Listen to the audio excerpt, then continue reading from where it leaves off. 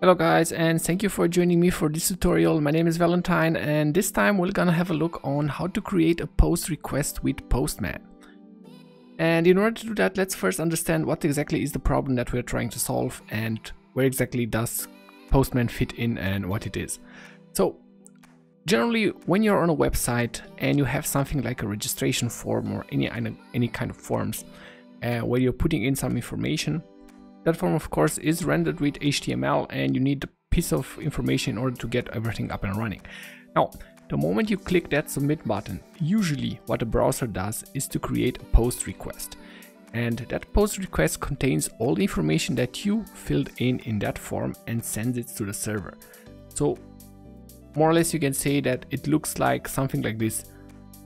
You have your registration form, and then the user submits that form with a post request to the server, and the server gets this information and does something. Now, usually a post request is used to add some information to the server. So for example, you fill in a registration form, and then somewhere in the server database there's a new registration with your name. Then the server may get back to you and say thank you for registration, or everything is okay, all the information that you gave is fine. Now, the problem occurs in the moment that you only have the server and you do not have a client in order to test that specific functionality. And as you probably know, in the browser it's pretty easy to create a GET request. So every time you type in something like facebook.com or google.com, that's a GET request. But in order to create a post request with a browser, that's a bit more complicated, because you either need to create that registration form for scratch to include all the fields that the server requires, or for more modern APIs where you're working with JSON, things get even more complicated. So the question is, what are your options to actually create a post request for testing purposes, for example? One possibility that a lot of power users can do is actually to use the terminal, and one utility that is being used a lot to create such requests is curl. And this can be very powerful, because if you're working a lot with a terminal, you will have the control of everything what you're doing. Now, the problem with curl is that things can get complicated, and in order to change things, you need to be very good with the terminal, to put it that way. And this may scare a lot of people, and for that reason, we're gonna have a look into something else. And that something else is of course Postman, as I mentioned previously. Now, if you're totally new to Postman, I will link right here above a beginner's tutorial to Postman to get you up and started with everything that you need to know. But for now, I'll just assume that you have Postman installed locally on your machine as an application, not as a Chrome plugin, and that you can get started right away. Now, the first thing you need to do in Postman in order to create a post request is to go here where you can select the HTTP method that is being used and select post. Now, of course, the second thing that you need to do is to type in the address where you want this request to go.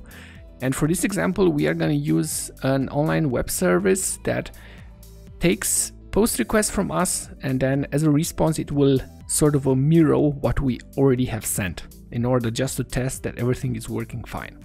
So let's see how this goes. The server that I'm mentioning is http://bin.org, and the endpoint that we are going to use is post. So type http://bin.org/post, and this will know how to interpret a post request that we sent. Now, the second thing that it's very important to notice is this body tab here. So every time I'm inside post, I have the possibility of doing something here with the body. But when I switch the HTTP method to GET, for example, this body is grayed out. So I need to make sure that I'm inside post. And for that matter, this works for put as well, or for patch. But going back to post, you make sure that you select the post request, and then you click body, and then you have the possibility of filling in that information and creating a post request. Okay, so let's see what exactly is a post request and how we can do it. In the previous example, and this is the case the past, where you had a lot of forms where you click a button and then a request is being sent. that you need to use form data. And this is selected by default here right below body, form data. And what this allows you to do is to input keys and values. So for example, in the previous form, we had something like, let's say name, and that's the key. And then we say John. And then we have email, and we can say johndoe@example.com. So let's just submit this request and see how it goes and how the response looks like.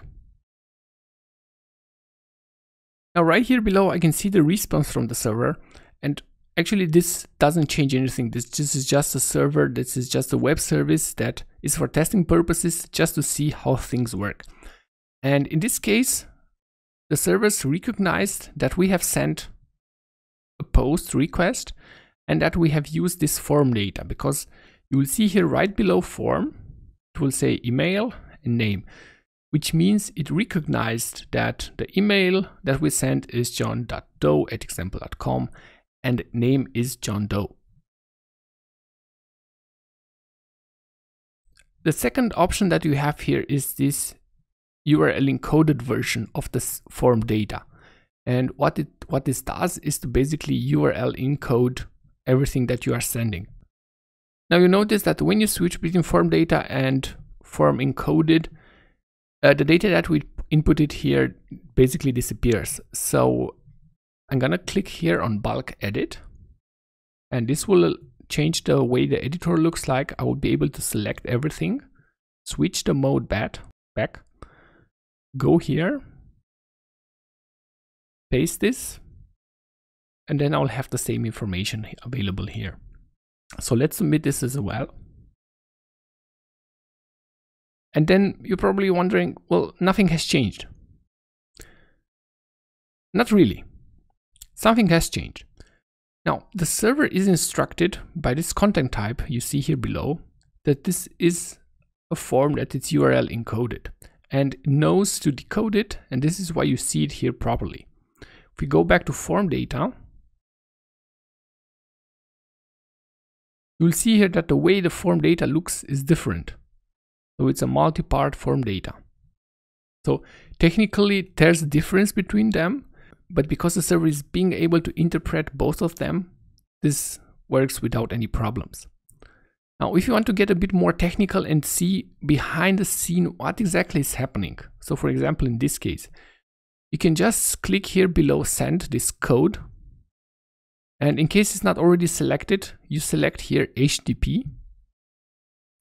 And then you will see the raw message, like how it will be sent out. So you have here the method that will be sent. So the HTTP method in this case will be post. Then you have the host, then you have the content type, and these are all headers. And then this is the actual post body. So this is what makes a post request a post request. It actually contains a body. This is the body that we configured here. And you will see that the information that we sent out is a bit different from how it looks here in the editor. So in case you're a bit curious on how things work, make sure you check this snippets panel here for each and every request that you create, and maybe you'll find some interesting things. Now going back to our example, as I previously said, a lot of the times nowadays you will probably still interact with form and form data, but what's actually the shift that is going on is with a lot of single page applications and a lot of JavaScript in the front end. And you no longer send forms, but you actually send with JavaScript HTTP request. And when you're using JavaScript, most of the time you're gonna send a JSON payload with that. So the next step for me, it would be to show you the same thing, the same two values that we're sending, but as a JSON payload. And in order to do that, we are going to go to this raw radio button. And now you can see here that the editor has changed completely. Now, there are no forms anymore. We can type in anything you want. Now, if you just type in anything you want, probably the server won't understand what we exactly are typing. And in our case, because we want to send a JSON body with this request, we need to do a couple of things. So first, as a recap, we are inside body and we now selected raw. And the moment we do that, we have even more options that we can select. And by default is text selected here. But once I click this select box, I'll be given a lot of more options. And in our case, I'm gonna select JSON. And this doesn't change a lot of the things, but you will see a bit later why this is important. So let's try here to create a JSON payload.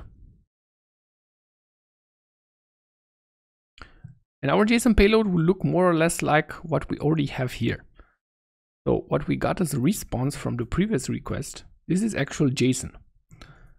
And I'm not gonna go into the details of JSON itself, but you can see that Postman recognizes that email is a key, the name is a key, and these are the values. And if I switch this off, it will look like normal text. And it's important to have JSON selected if you're sending JSON, because Postman needs to understand, set the proper headers to what's going on. And even more, if you make any mistakes inside here. So for example, I deleted this quote, I deleted this double quote. You will get here an error like a bad string. And this will give you an idea that something is not right with your payload. Now let's submit this as well and see if there's any difference. And indeed, there is some difference. Now, the raw data that we submitted, if you look again at the code here, looks like this. So this is the body. This is actually what happened with our post request. And this is exactly what the server got here as well, because you will see here data. This is the data in a not so nice format. But again, the server managed to understand what we've sent. And if you look here right below JSON, we'll see that the email is johndoe@example.com and name is John Doe. And everything is possible with Postman. As you saw in a couple of seconds, you can easily craft a post request either as a form data or as a raw request with JSON. Of course, you can select here any other types, so you can just send, of course, text plain, or you can send XML or anything else. There's absolutely no problem. This raw functionality is really powerful.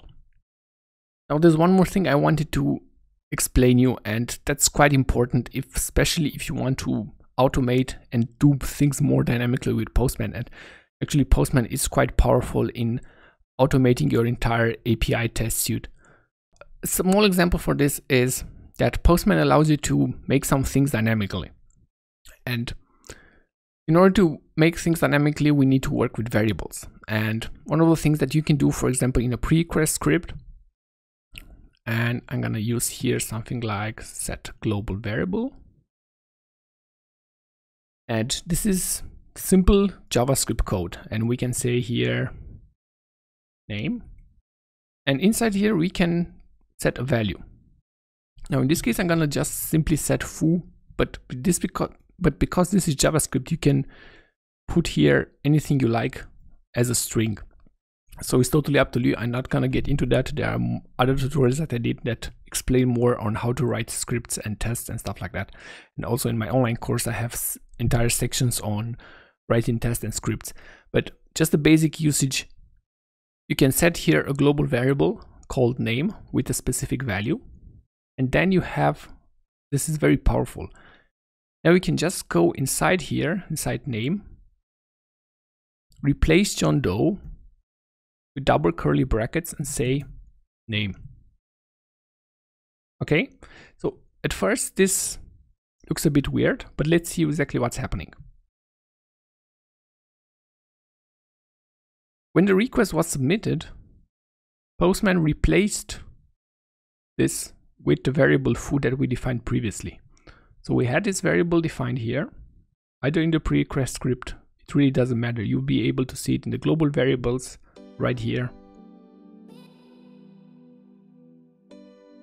And this is a way on how you can combine things inside your request and make them dynamically with Postman. Okay guys, thank you for watching. I hope you've learned something new and this tutorial was helpful to you. If this is the case, please give this video a thumbs up.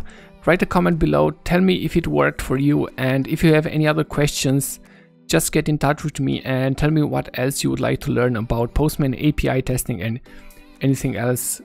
Just let me know, and see you next time at another tutorial. Bye bye.